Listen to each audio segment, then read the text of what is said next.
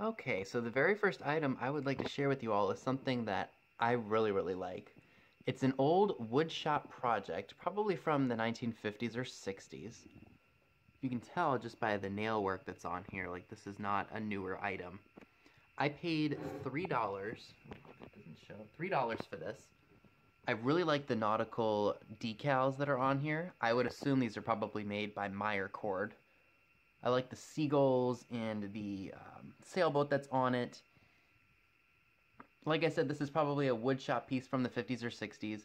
At first, I kind of thought maybe it was 70s, 80s because I know arts and crafts, that look was very popular at that time. So that's what made me think that. But then when I looked at the decals on it, like I took a really closer look at the decals, I definitely think this is older than that. I mean, it's a cool piece. I could display it in a bathroom or I don't know, possibilities are endless with it. And it is finished, so it's got a glossy, I guess, glossy finish. It's smooth and shiny, and then I should have said it has a glossy finish. So you get the picture. And it's got seagulls on the side, and then it's got the same thing on this side as well. So just a very cool piece, and $3 was a great price. So I've had this for quite a while, and as I'm cleaning up this guest room, trying to get it back to a normal state of what it should be, a guest room, I forgot that I had this awesome Georges Briard 3-quart ice bucket in the original box. It was $3.99, and this is what it looks like. It's a gold color, and it's a 3-quart, 7-inch bucket. It's got the original Georges Briard ink tag on it. I would say probably the 60s, so this is definitely something that's very collectible. Georges Briard is a really good name, at least from what I've seen. I'm going to clean it up just a little bit, and then I will probably end up listing it. Gold is not really my color, but I know somebody who loves vintage barware or just likes Georges Briard stuff will definitely love this. So before we jump into the larger items, I thought you might want to check this out. I do collect mid-century dishware when I can find it on the cheap. This is Cannonberg Temporama. It looks like it's a dinner plate, judging by the size of it. I paid 99 cents for it, and this was put out in, I believe, 1961. Here is the back. Oh, and that's really bad. It does have crazing on the back and all over the plate, but this is the part that you're not going to see, so I don't really mind that.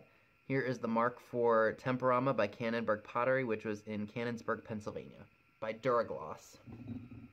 I don't think there's any crazing on the dish itself. No, it's just on the bottom. But look at that atomic design. That is just so cool. And for 99 cents, and if you can see under there, it looks like somebody put this at a yard sale for $1 and it didn't sell, so they donated it. And then I got it. Okay, so this is not necessarily old. Well, it's from 1997, so it's got some age to it. It's not new, unfortunately, but that's all right. It's a basic fun little mini pocket pinball game. It was $2.99. These you would see at craft stores, Target, Walmart back in the day. But I do collect the old basic fun stuff when I can find it in the box or in the packaging because it is cool and they just don't make stuff like this anymore. And this one is the Jester, so kind of like the Art Deco looking figure that we see, whether it be 80s Art Deco or 20s Art Deco. So let me just tell you, this is all from a mishmash of different stores in my area, so it's not in any particular order. So this was really cute. This is a cardinal, I guess it's looking over a nest with a baby in it. It was $1. That'll probably end up in a live sale. No marking on it to indicate who it was made by. No cracks or chips on it. But yeah, that was definitely meant to be for a live sale, because that's really nice. That would look great with spring or even fall. Yeah, and I don't see a crack or a chip on it, or a repair.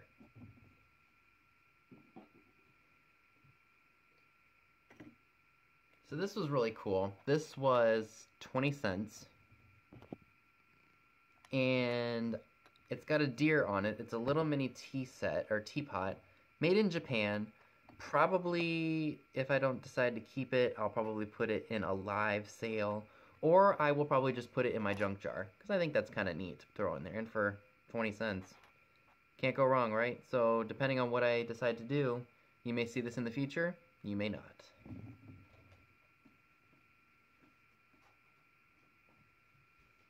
Now this piece caught my eye because I thought, and you all will have to let me know in the comments, I got this from the Goodwill that is 99 cents everything in the store. It's a cornucopia candlestick, and for some reason I thought it was Mauve Agate by Hager, but I could be wrong because it's not marked on the bottom. Now I do know, based on what I've seen in antique malls and in other places, that usually the candlesticks are not marked with Hager on it. It's usually the console bowl that is. But correct me if I'm wrong, but I have a feeling this might be Mauve Agate for Hager. But like I said, I could be wrong. But I did pay only $1 for it, so I'm not going to be too disappointed if it's not Mauve Agate. And if it happens to be Mauve Agate, I might either look it up and see if it's worth anything, and if not, I'll just send it to Mary Beth and Laura from Fatford Finds, because I know that she loves that stuff. But then again, let me know in the comments below if you think this is Mauve Agate or just maybe some hobbyist's piece. But it does say 2 of 3 on the bottom, so I kind of took a chance with that for $1. Again, not a really old piece. This is about 22 years old. I did pay $5 for it. It's a Gillette Machine 3 razor. And yeah, like I said, it was $5, so I'll about triple my money on that. So I'll probably get about $15 for just this razor itself because it's brand new in the box. So that wasn't too exciting. These I bought at the Goodwill. They're little roly-poly glasses. I don't know if these are the Target glasses or if these are authentic Dorothy Thorpe. But I don't know. They're nice. They're not heavy, but they're thicker glass. And I paid $1 each for them. So I took a chance with these. The silver lining on the rim is actually in pretty good shape. But I don't think there's any marking on here. So this could either be Dorothy Thorpe or repros from Target. Took a shot for $1 each.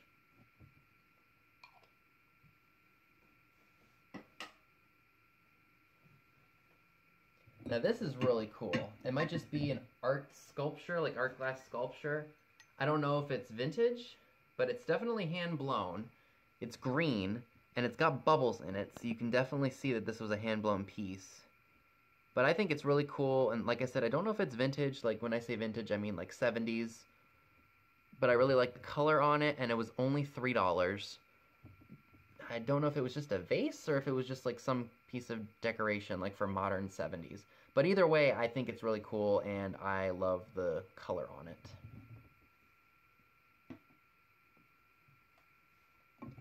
So this was $1.50. I think it's from the 60s, 70s. It's just a Cupid doll. This will most likely end up in a live sale. I will take the outfit off because this is absolutely awful. I would never even stick my own... Oh, looks like there's a squeaker where the nether regions should be. Sorry, I didn't mean to do that.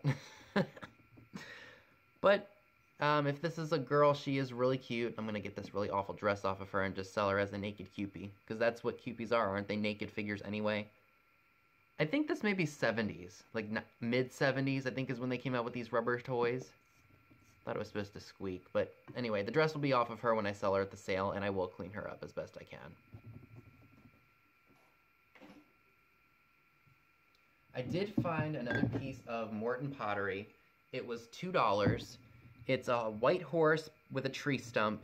It does have a chunk missing out of it on the back there, but you're not going to even really see that when you have it sitting down on the table.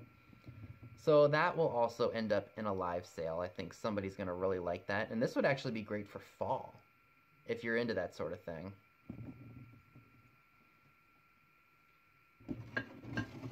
Alright, this was actually a really good find, and I don't know how vintage it is. It was 99 cents. It's a little Fiesta creamer. It's white, and it's got the Fiesta mark on the bottom there. But it does it say USA on it? I don't think it does. Or maybe it just says it very faintly underneath the IES. But it's a little Fiesta pitcher creamer, and there it was, 99 cents. No cracks or chips on it. I did look it up like I do mostly with my things when I'm thrifting. And one of these sold for $16. So either I hold on to it or I sell it for $16. So, like I said, I know that mark is really not doing it justice because it's so much easier to see in person, but I thought it was interesting. I knew it was Fiesta when I picked it up because just the look of it. And yeah, white really goes with anything, doesn't it? Alright. So this, I guess, was in somebody's booth a long time ago. And they asked 10 cents for it, and I guess they took it. And originally it was $5, and then they marked it to 10 cents. Someone must have bought it or not been able to sell it and donated it. I paid $1, which is perfectly fine with me. It's kind of like a Utopia-looking thing with a clock on it. I don't think it was an aquarium piece because the paint on it is too nice. And it's in better shape than usually when you find the stuff that's made for an aquarium, the ceramic figures. But this would just be cool, like, for some kind of display. I mean, I'll put that in a live sale, and I'm sure somebody's going to want that.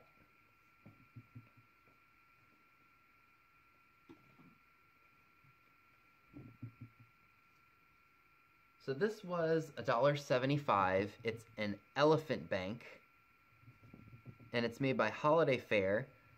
I actually just bought another one of these at a vendor mall for like, I think it was like $7 and 20% off, so it was like $5.60, which is still a good price considering what people are loving with elephants nowadays, or at least it's trending in the live sale community with the buyers.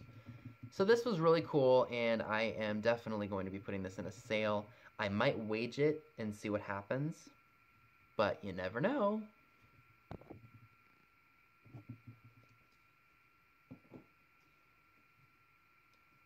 Alright, so you all know I love finding the vintage zippers for Jen, the Pudgy Picker, and her sister Kim, who she makes a lot of really good stuff with her zippers. I think she makes purses and stuff, so I got 4 of them for 99 cents, so 25 cents a piece. You can't really go wrong, can you? Okay, so we are getting down to the last 4 items for this haul. While I'm not really crazy about like an avocado-ish green, something told me to buy this. It's an ashtray, and it's got a sailboat in it. It was $2. No cracks or chips on it. I don't think it was Treasure Craft, because it's not marked. But I could be wrong. And it's an ashtray. I can picture this being in my living room if I ever get my own house. At some point in time. Maybe. But, I mean, it's definitely got 60s vibes, maybe even possibly as late as the early 70s. But I thought it was kind of cool and just something that I couldn't leave behind. So what do you all think?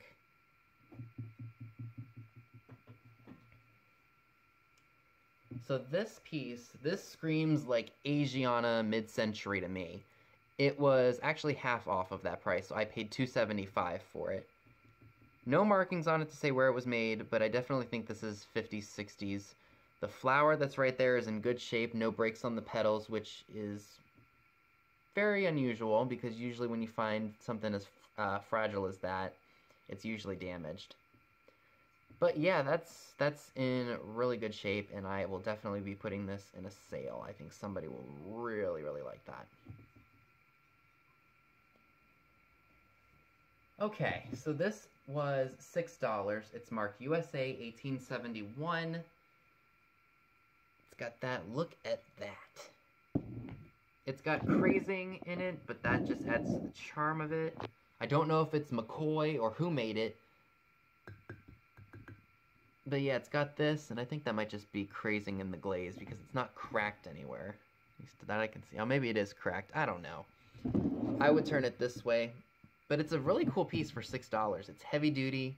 I think it's definitely got deco lines to it. But like I said, I love the color. So that might definitely be cool for like a nautical, rustic kind of a vibe, which is what I get from it. So I haven't decided whether or not I'm selling this or if I'm going to be keeping it. I do have off next weekend, which is a huge relief. And I will be doing a 4 sellers, 1 sale on my channel. I'll have 4 people or 4 other sellers on my channel doing a sale. I won't say who it is because I want you all to be surprised, and I think it'll be fun. Okay, and the last piece that I'd like to share with you all is something that I thought was really interesting. I paid 75 cents for it, and it's not marked, but something about it just was really, it was just one of those things that was really interesting to me. And usually when something's that interesting and inexpensive, I'll pick it up. To me, based on what I've seen from other YouTubers that buy this kind of stuff, this to me looks like a candy scoop because of how small it is. Well, it's not really small, but you get the picture. But I believe it's pressed glass, and the images are raised so you can feel them. There's no marking on it to say who it was made by, but it's really cool. Like, you got the beach, and then you've got like a lighthouse, or is that like a island thing? And then you've got like a woodsy area, and the handles even got great detail on it. I paid 75 cents for this. I love it. There's just something about it to me that just is very cool, and while I don't know who made it, or even if it's vintage, I think it's absolutely incredible. So, well, maybe it's not even that old, because maybe there was a mold, because there's that mark right there that looks like it was made on, like I said, I'm not an expert, but this is just from what I've heard. Like, one side was made on one part of the mold, and then another side was made on the other side of the mold, and then they put it together when they made it. But like I said, look at that embossed pressed detail. Like, it's a raised pattern, which is awesome. I've never seen anything like it before. I just think it's just neat, and I will definitely be holding on to this because it's so interesting and different. So yeah, that was my quick haul. I hope you all liked it. So that's all I have for you today. Be sure and give this video a big thumbs up, leave a comment below, subscribe if you haven't already. Click the bell next to the subscribe button if you'd like to know when new videos are posted. All of the links to my social media accounts via Instagram are down below as well, where you will see pictures of items to come in future haul videos. Thanks so much for watching, and I will see you all soon. Bye guys!